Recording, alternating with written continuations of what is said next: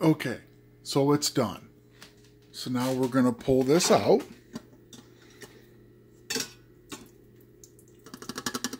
Do a little shake, shake, shake.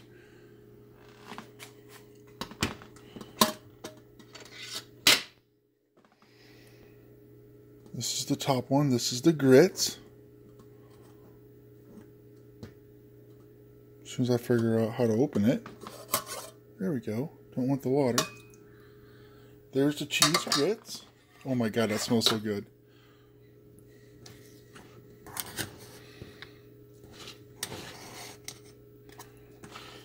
Whoa. Whoa, whoa, whoa, whoa, whoa, whoa.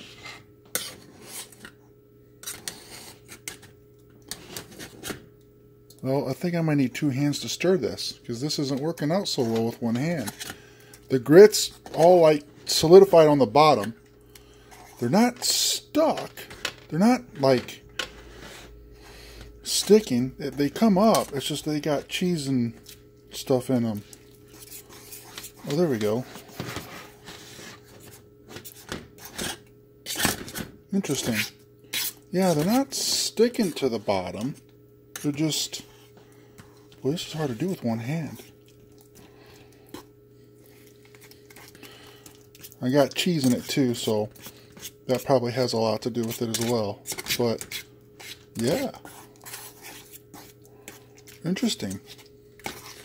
I just gotta do a much better job of mixing it up, that's all. And getting the lumps out. Which, all I gotta do is just take my fork and do this. And the lumps come out. Oh, and I gotta tell you, it smells wonderful. Nice and thick. You can see the pepper still in there. Yeah, there we go. It's all coming together now. Probably have to do the same thing. This is the first time I've made grits ever in the Instapot. And you saw it as I saw it. I didn't like take it apart and look at it first, or probably should have done that. That would have been a little bit more professional maybe, but yeah. Grits. Maybe not as much milk next time. I don't use water, I use milk. I use milk in the oatmeal too, not water. But,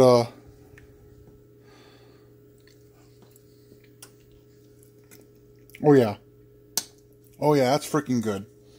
Maybe a touch more salt.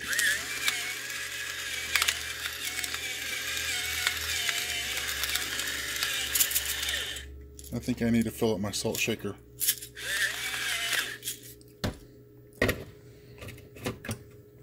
And while at it, because I can, we'll add some more pepper. Why not? The spice of life, right? Mix that up.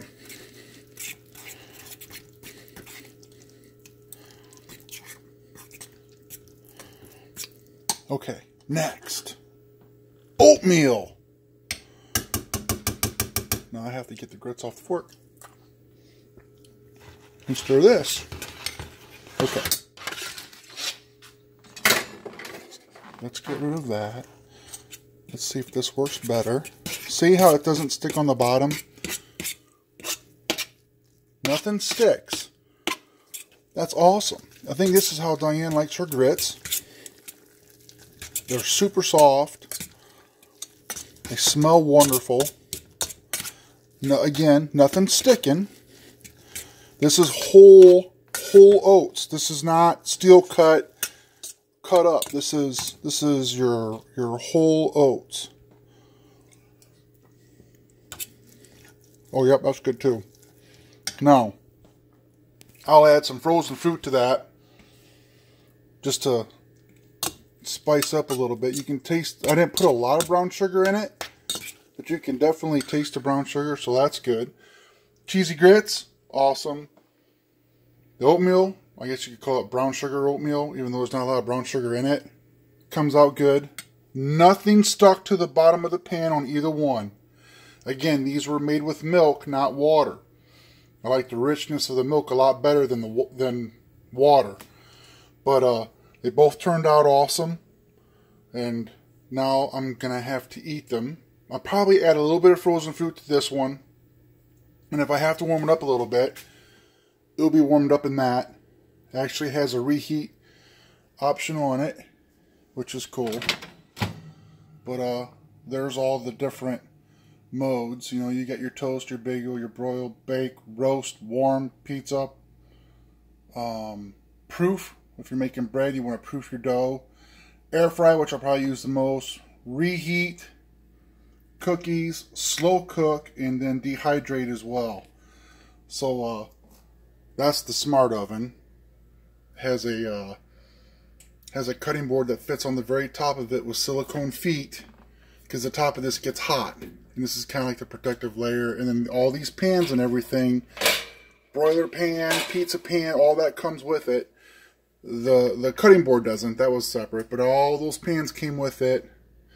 And the 2 racks inside come with it. But I'll show you some more of that here later. Right now, I'm going to eat what I would be lunch. Because it's...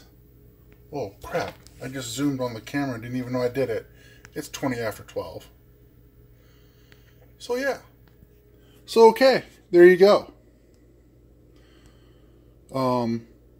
Oatmeal and grits. All done at the same time.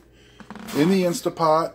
10 minutes. It's been cooling for 30 minutes. But, yeah. All good to go. We'll cancel that. And there's the 10 minutes that it was set for.